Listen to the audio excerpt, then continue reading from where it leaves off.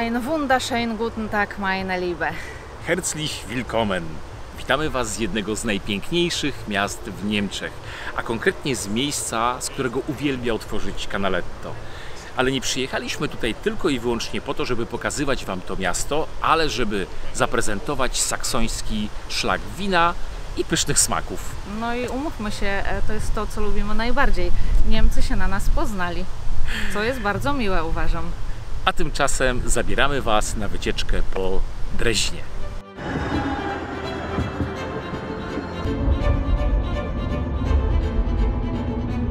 Szanowni Państwo, jesteśmy w dzielnicy Neustadt, w miejscu, które śmiało można nazwać najpiękniejszą mleczarnią na świecie. I to samo twierdzą specjaliści z Guinnessa. Bo stworzona przez braci Pfund wyjątkowa mleczarnia w Dreźnie trafiła do Księgi Rekordów Guinnessa. Jej założyciele chcieli sprzedawać świeże mleko na miejscu, bo dowożone ze wsi psuło się. Krowy były więc dojone w witrynie sklepowej. To był strzał w dziesiątkę. Wnętrze sklepu zdobią neorenesansowe płytki z pięknymi wiejskimi motywami. Dziś można tu znaleźć wybór serów, który przyprawia o ból głowy. Po chwili wiedzieliśmy, dlaczego Neustadt od razu przypadła nam do gustu.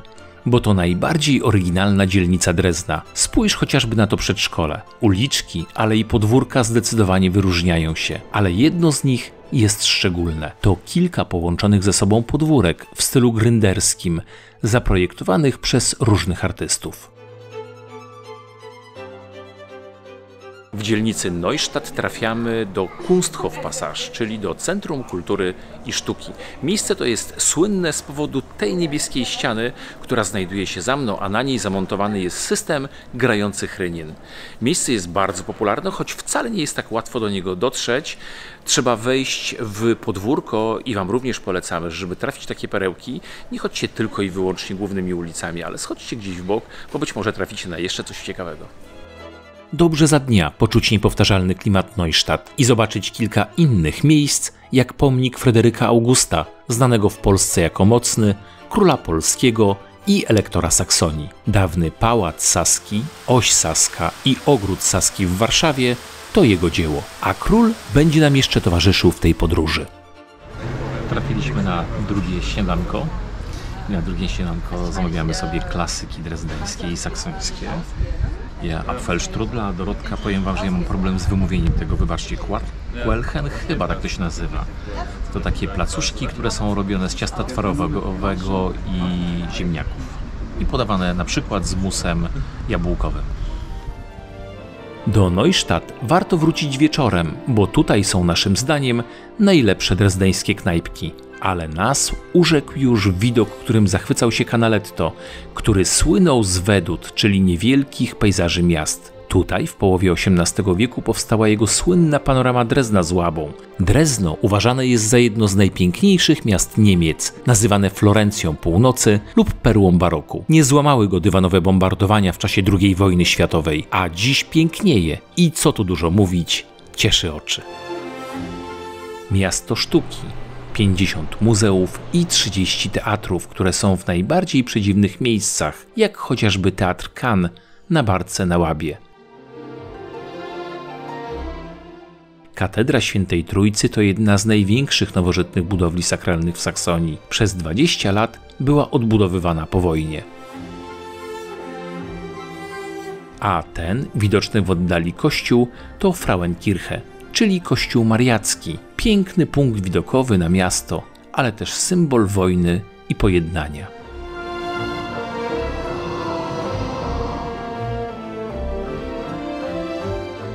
Najważniejszym miejscem do odwiedzenia w Dreźnie jest Zwinger, najpiękniejsza barokowa budowla w Niemczech. Od początku służyła prezentacji porcelany chińskiej, a później miśnieńskiej, ale także sztuki. I tu, w jednym ze skrzydeł, znajduje się galeria obrazów starych mistrzów, a w niej m.in. prace wspomnianego Canaletto. To kolejna popularna atrakcja Drezna i można z niej zobaczyć jeden z bardziej charakterystycznych budynków, jakim jest Jenidze. Przypomina meczet, ale to dawna fabryka tytoniu. Na jej szczycie jest restauracja, skąd rozciąga się panorama Drezna. No, właśnie pora coś przekąsić. Hello.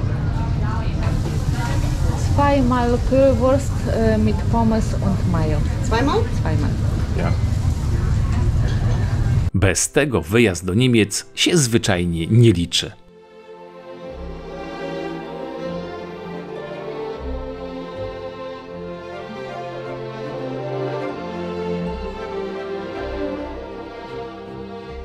Kolejna super atrakcja w Dreźnie, a mianowicie najstarsza na świecie kolejka górska, którą pojedziemy w górę nad Drezno po to, żeby podziwiać panoramę. A trafiamy też dobrze z timingiem, ponieważ zbliża się zachód słońca i mamy nadzieję, że będziemy mogli zrobić piękne foty nad Dreznem z jakimiś ładnymi kolorkami.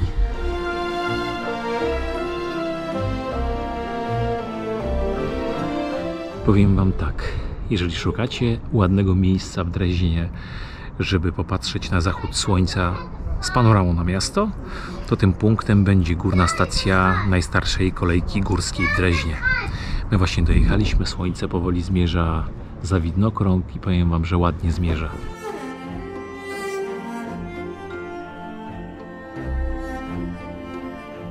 Jak Wam się podobał ten widoczek i panorama Drezna w zachodzie słońca? Jeżeli jest fajna, to możecie się jakoś odwdzięczyć i na przykład włączyć suba albo kliknąć lajka, a my lecimy dalej.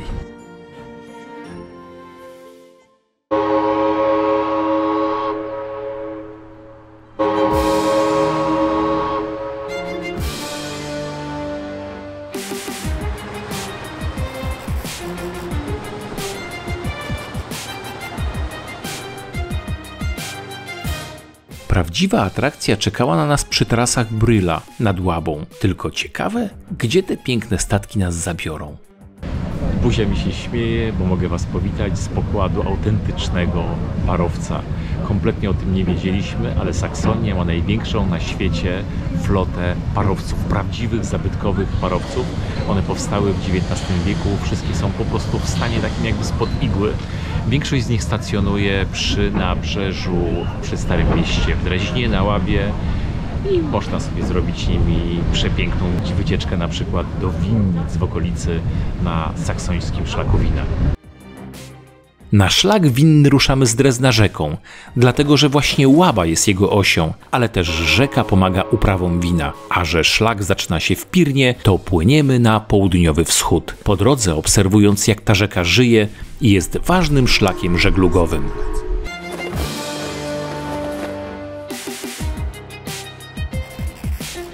Schodzimy z pięknego parowca. Prawie jak nasz rejs po Mazurach. Prawie. Wiesz co, powiem Ci, naprawdę miałem takie skojarzenie, że my mamy coś ostatnio z pływaniem i tutaj gorąco polecamy, słuchajcie, naszą serię vlogów z pływania po międzynarodowej drodze wodnej 70, którą również znajdziecie na YouTubie. Trochę inaczej, bo my tam sami sterowaliśmy sobie i sami byliśmy panem sterem i okrętem, a tutaj był dzielny kapitan. No ale nam nikt nie podawał jedzenia, musieliśmy sobie sami robić, a tutaj kelner Ty robiłeś chodził. słońce, bardzo pyszne rzeczy. No a tutaj kelner chodził i podawał, także czyli tutaj bardziej luksusowo. Różnica ogromna. Okej, dobra, rozumiem. Nie, no ale fajnie było. Wysiedliśmy z parowca i mieliśmy ochotę na jakieś ciasteczko. To jest to trójwarstwowe, tak? Słońce, Ty pamiętasz, jakie są warstwy? Co jest? To białe w środku to jest na pewno twaróg, to jest nie biszkopt, tylko takie ciasto. Co to jest? Takie ciasto na dole, a na górze to są jajka, ale ja nie mam pojęcia, pyszne to jest, ale nie wiem, jak to jest Masa zrobione. trochę jakby budyniowa, co? Taka troszkę mi przypomina. Mogę się mylić, przepraszam Was bardzo. Nie? Ale mówię, mogę się mylić. Ciężko jest mi określić. No właśnie, no. Okej, ale jest bardzo smaczne. Taka bardzo puszysta. No i oczywiście, jak to ciasto, słodkie. My Wam w ogóle nie powiedzieliśmy przecież, po co my płyniemy tym parostatkiem, bo my nie płynęliśmy tak sobie, tylko płynęliśmy do pewnego miejsca, żeby pokazać Wam bardzo ciekawą winnicę, w której nie tylko wino jest ważne, ale również sztuka. Chyba powoli do niej docieramy. Około 2 km od portu, więc miły spacer.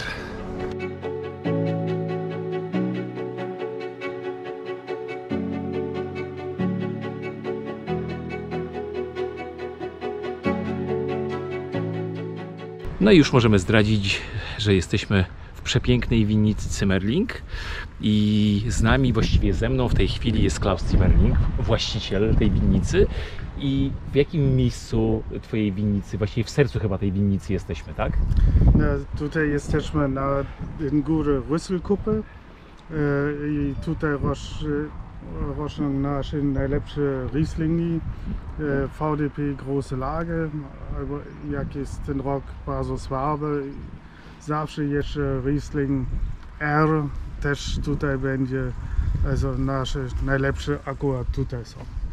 Najwyżej położone miejsce, najlepsza wystawa do słońca. Jest ten winkel do słońca tutaj najlepszy, jest najlepsze powietrze, najlepsze minerale.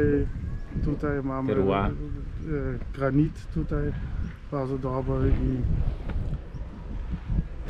najlepszy widok. Tutaj bardzo dobrze można widzieć górę od szwajcarska, saksońska. Tylko tam już jest piaskowiec, a oprócz Rieslinga, w miejscu, w którym się teraz znajdujemy, w winnicy, jeżeli ktoś Was odwiedza i chciałby spróbować innych win, to jakich win się spodziewać? Jakie wina jeszcze produkujecie? No, tutaj bardzo blisko jest ten Pinot Gris, also Grauburgunder. Trochę dalej, bardzo blisko góry jest nasze Gewürztraminer, też już ma 26 lat. Na samym dole mamy bardzo stare Kerner od 84 rok. Ten jest nasz najstarszy i akurat obok jest nasz najnowszy w ten rok sezon Sauvignon Blanc, a musimy jeszcze parę lat czekać. I tym spowodowałeś uśmiech na naszej twarzy, bo my bardzo lubimy Sauvignon Blanc i mamy bardzo dobre wspomnienia z tym winem, a jeszcze powiem Wam, że gdy przyjeżdżacie do winnicy Zimmerling, to może Was spotkać bardzo miła niespodzianka, ponieważ żoną Klausa jest Małgorzata Chodakowska, wspaniała polska rzeźbiarka i jej rzeźby i piękne fontanny w winnicy Zimmerling będziecie mogli niebawem podziwiać w nowej odsłonie, a to taka mała tajemnica. Dziękuję Ci bardzo. Proszę bardzo.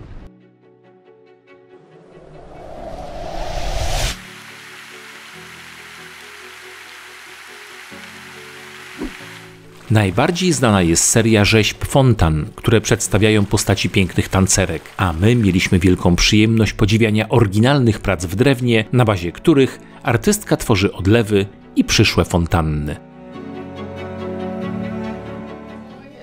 Ja mam teraz wystawę na wyspie Mainau i w ogóle to jest przepiękne miejsce. Jezioro bodeńskie, no Alpy, musicie koniecznie pojechać. Najbardziej znana jest jej seria rzeźb fontan, które przedstawiają postaci pięknych tancerek, a my mieliśmy przyjemność podziwiania oryginalnych prac w drewnie, na bazie których artystka tworzy odlewy i przyszłe fontanny.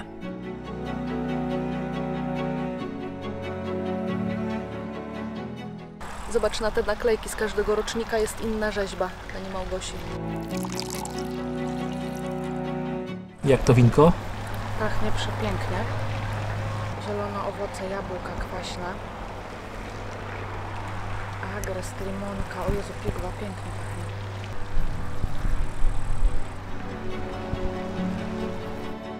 Co do winnicy Zimmerling, jej wina są doskonałe, rześkie, zbalansowane i dopracowane. To jedna z 2 winnic w Saksonii należących do prestiżowego stowarzyszenia winiarzy niemieckich, a można ich poznać po symbolu orła na zakrętce i skrócie VDP. Szukasz najlepszej jakości? Szukaj VDP na butelce. 2 kilometry od winnicy Zimmerling kolejna gratka na szlaku. To pałac, który był darem Augusta Mocnego dla jego słynnej metresy, hrabiny Kossel. Mamy dla Was protipa, jeśli wybieracie się tak jak my saksońskim szlakiem winnym do winnicy Zimmerling, musicie wysiąść w miejscowości Pillnitz, a tutaj znajduje się pałac i piękny ogród. Powstał dzięki królowi Fryderykowi Augustowi, znanemu w Polsce jako Mocny, który kiedyś nakazał swojemu nadwornemu architektowi, żeby mu zbudował coś w stylu indiańskim, co oznaczało, że ma być egzotycznie. Architekt stwierdził, że egzotycznie będzie z motywami chińskimi. I takie motywy chińskie na przykład można tutaj znaleźć w dachach, w zdobieniach. Nic tylko odwiedzać, podziwiać i cieszyć mordki. Tym architektem był Popelman, a pałac był tak lubiany, że latem rezydował tu cały saksoński dwór. Dojechaliśmy do jednego z najważniejszych miejsc na Saksońskim Szlaku Winnym, do miasteczka Radebeul, które znajduje się około 30 km od Drezna. I tutaj w okolicy umiejscowiona jest większość winnic. My jesteśmy w tej chwili w winnicy Hoflosnitz, która jest takim średniakiem w Saksonii, ma 12,5 hektara. Niegdyś była dużo większa, ma przebogatą tradycję. Piękne Muzeum Wina, które za chwilę obejrzymy, a ja Wam jeszcze podpowiem taką ciekawostkę, że jak będziecie w Radebeul, odwiedźcie również Muzeum Karola Maja, bardzo popularnego pisarza w Niemczech i niegdyś również popularnego w Polsce autora książek o Winnetou i Old Shatterhandzie. Sama winnica ma obecnie 12,5 hektara. Budynek muzeum powstał w 1650 roku dla saksońskiego elektora Jana Jerzego I Wettyna na święta wina, z których najważniejsze odbyło się w 1840 roku. Najcenniejszą w zbiorach muzeum jest półlitrowa butelka z 1718 roku, w której zamknięty jest węgierski tokaj. Do dziś w części sal zachowały się oryginalne freski, a na piętrze zdobienia w komnatach.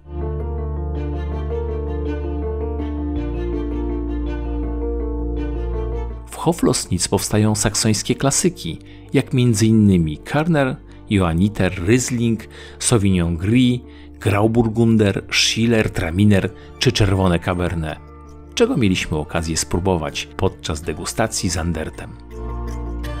Jesteśmy dalej w Radebeul, a konkretnie w bajkowym pałacu Wackerbad z pięknym parkiem i słynnym, wręcz pocztówkowym pawilonem Belvedere. To drugie najstarsze w Niemczech miejsce produkcji szampana, który tutaj nazywa się Sekt. W czasie wizyty w winnicy Wackerbad Schloss, czyli zamku, przyszedł czas na to, co podczas takiego turu najważniejsze, czyli na degustację.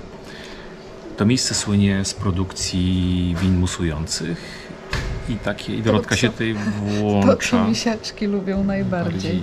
Tak, wasze zdrowie. Wina są tu naprawdę bardzo dobre. Wina przybyły w to miejsce wraz z mnichami z Bawarii, którzy przywieźli ze sobą tajemnicę produkcji Sekta. Było to ulubione miejsce wypoczynku Augusta Mocnego, hedonisty i miłośnika życia. Wackerbad ze swoimi 95 hektarami upraw jest drugą co do wielkości winnicą w Saksonii i 15 w Niemczech. Produkuje się tu aż 17 rodzajów win musujących, które są wyśmienitej jakości. I pewnie dlatego rocznie to miejsce odwiedza 120 000 osób.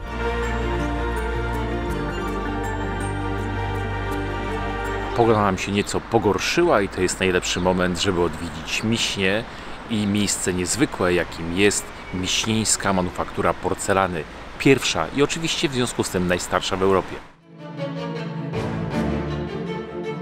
Już przy wejściu w oczy rzuca się najważniejsza i największa miśnieńska plastyka, czyli figura Saksonii. Waży 800 kg, ma wysokość dorosłej kobiety i 8000 kwiatków. To pokaz kunsztu i możliwości mistrzów z Miśni, a konkretnie w tym wypadku Jorga Danielczyka.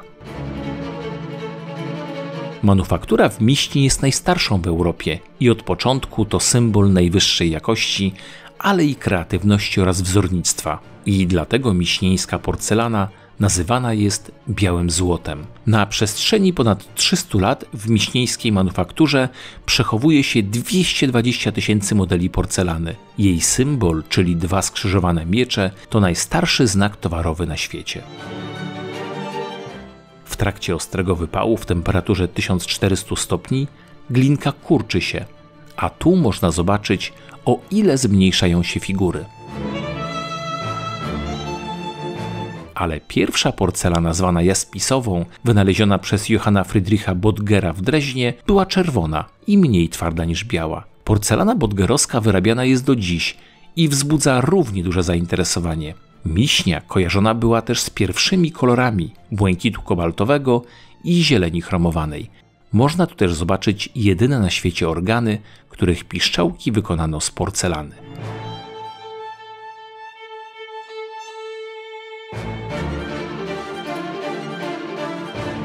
To wam muszę pokazać, słuchajcie, coś dla murasków. Rekin wielorybi, ale jakiś śliczny. I kosztuje tylko 12,5 koła euro. Nie ma tak, że w podróży tylko i wyłącznie świeci słońce. Musiał w końcu popadać deszcz i nam popadał w Miśni. Właśnie wybraliśmy się na spacer uliczkami miasta. Na szczęście nie pada zbyt mocno. A powiem wam, że uliczki są śliczne, klimatyczne. Takie dopieszczone kamienice. Już wynaleźliśmy kilka fajnych restauracyjek i cukierni.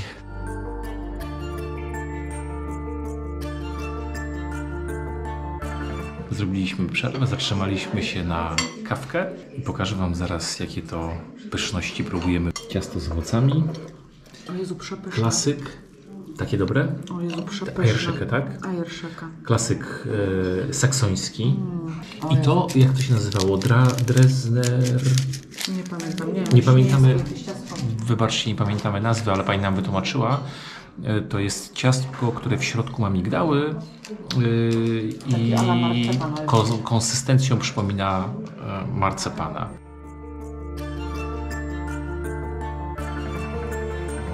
W samej Miśni i w pobliżu Miśni jest kilka punktów widokowych, z których pięknie widać miasto i ten niezwykły zamek. I właśnie na taki punkt widokowy się wybraliśmy. Zaraz wam pokażemy, jak ten zamek wygląda. Bardzo ładnie już widzę. Ten zamek był wyjątkowo nowoczesny jak na ówczesne czasy, bo on miał centralną toaletę i miał ogrzewanie, co w tamtych czasach, gdy ten zamek powstawał, było rzadkością. Jeszcze jedna ważna informacja jest taka, że był to zamek rezydencjalny. To bardzo ważne, ponieważ to był zamek, w którym się mieszkało. Nie tak, że się krążyło, przyjeżdżało na jakiś czas, ale że mieszkano w nim na stałe. Tak jak zamek imponuje z zewnątrz, to jeszcze bardziej zachwyca w środku. Nowością na owe czasy były kotarowe okna, które zmieniły sposób doświetlania pomieszczeń. Wrażenie robią kryształowe sklepienia oraz piękne malowidła ścienne, prezentujące ród wettynów i posągi elektorów, w tym Jerzego Bordatego. Goethe pisał do żony, że katedra w Miśni jest najsmuklejszym i najpiękniejszym budynkiem z czasów, jakie zna.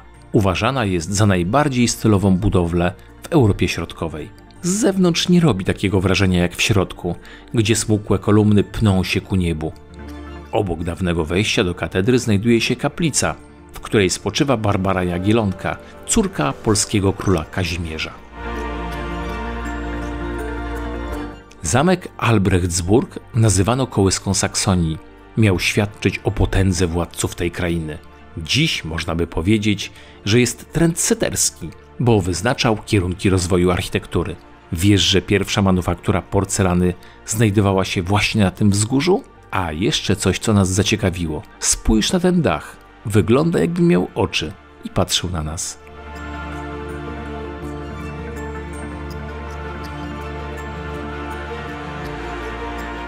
Moi drodzy, ogłaszam lunchtime. Pora już coś zjeść i wpadamy w Miśni do historycznego miejsca, które nazywa się Vincenz Richter, a dzięki wizycie w lokalnym sklepie z winami dowiedzieliśmy się, że rodzice tych właścicieli prowadzą winnice, a właściciele prowadzą restaurację. Ale można też odwiedzić inne polecane miejsce, jakim jest Rastkeller i spróbować roladę miśnieńską. Jeśli jesteście na Saksońskim Szlaku Winnym, a nie macie czasu, żeby odwiedzić więcej winnic, to polecamy znaleźć sklep z winami regionalnymi. Tych sklepów na szlaku jest naprawdę sporo. My taki sklep znaleźliśmy w Miśni, jesteśmy w nim obecnie i gorąco polecamy, ponieważ w takich sklepach jest bogaty asortyment win z całego szlaku Saksonii. Na pewno znajdziecie coś dla siebie. Ale Saksonia, a szczególnie Miśnia, to również piwa, więc tutaj warto również spróbować jednego z najstarszych niemieckich pilsów, czyli Radebergera. Ducha miśnieńskiej manufaktury znajdziemy też na miśnieńskim rynku, gdzie znajduje się luterański Frauenkirch. czyli kościół naszej Pani, a w nim jedyny na świecie porcelanowy karylion składający się z 37 dzwonków. Właśnie trwa w nim również zbiórka na budowę porcelanowych organów. Zwiedzanie winnic nie może się znudzić. Na Saksońskim Szlaku Wina jesteśmy w kolejnym miejscu, w kolejnej winnicy, która nazywa się Lehmann Weingut. I jest to przedstawiciel takich klasycznych winnic, uprawiających klasyczne szczepy dla tego regionu, bardzo dobrej jakości. Bo tylko takie staramy się odwiedzać. Ale przy okazji odwiedzenia tej winnicy warto w okolicy zobaczyć też piękne zabytki. Właściwie historia i zabytki. I to jest też piękne połączenie wina ze sztuką, z piękną architekturą, z ładnym położeniem nad Łabą. Diesbar Soislitz to ostatnie miejsce na Saksońskim Szlaku Wina. Winnica Lehmann znajduje się obok barokowego zamku Soislitz, który pięknie wkomponował się w Dolinę Łaby. Obok niego jest ogród w angielskim i francuskim stylu z rzeźbami, które symbolizują pory roku.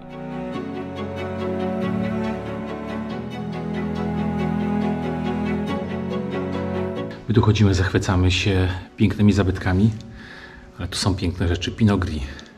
Właśnie znalazłem nowe połączenie słów. Czuję marakuję. Obok Soislitz znajduje się jedno z większych skupisk winnic w Saksonii, które ma około 80 hektarów, a jednym z największych ich właścicieli jest Wackebarth z Radebeul. Próbujemy saksońskiego dzieła znanego jako Schiller, które najlepiej udaje się właśnie w winnicy Lehmann. To pomysł na słabsze lata, gdy deszcze i aura przeszkadzają w dobrych zbiorach, więc powstaje kupaż win białych i czerwonych. A mimo to saksońscy winmakerzy potrafią nawet w takiej sytuacji czynić cuda.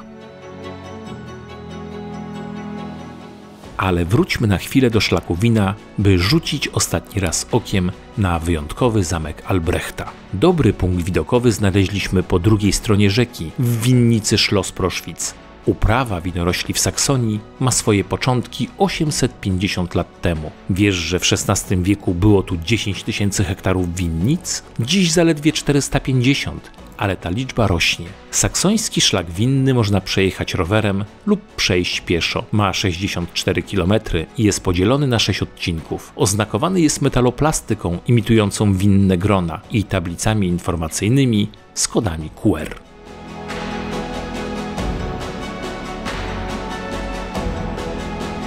To już jest koniec. Nie ma już nic? Szkoda. Nie, żartowałem. Dziękujemy, że poznawaliście z nami Saksonię, Saksoński Szlak Winny. My osobiście przyznajemy, że było pysznie. Było pysznie, ale też wiele pozytywnych zaskoczeń, bo gdy jechaliśmy... No przede wszystkim ani razu nie bolała nas głowa, pomimo tego, że tych win wypiliśmy tu naprawdę dużo.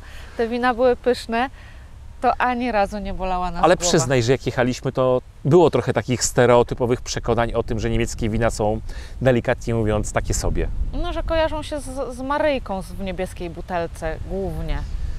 A niekoniecznie. Zaskoczyła nas w ogóle różnorodność gatunków szczepów, które się tutaj uprawia, o których często w ogóle w Polsce nie słyszymy.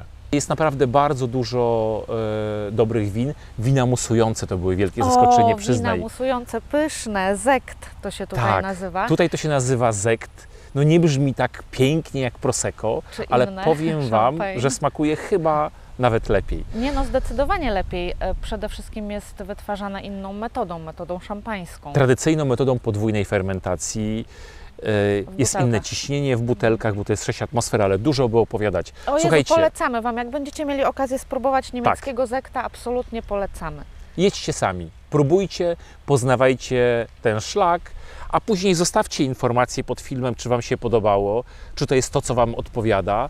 A jeśli ten film, opowieść nasza o Saksońskim Szlaku Winnym przypadła Wam do gustu, zostawcie suba, kliknijcie lajka i zostawcie jakiś ślad po sobie. Bardzo dziękujemy. My na pewno tu wrócimy.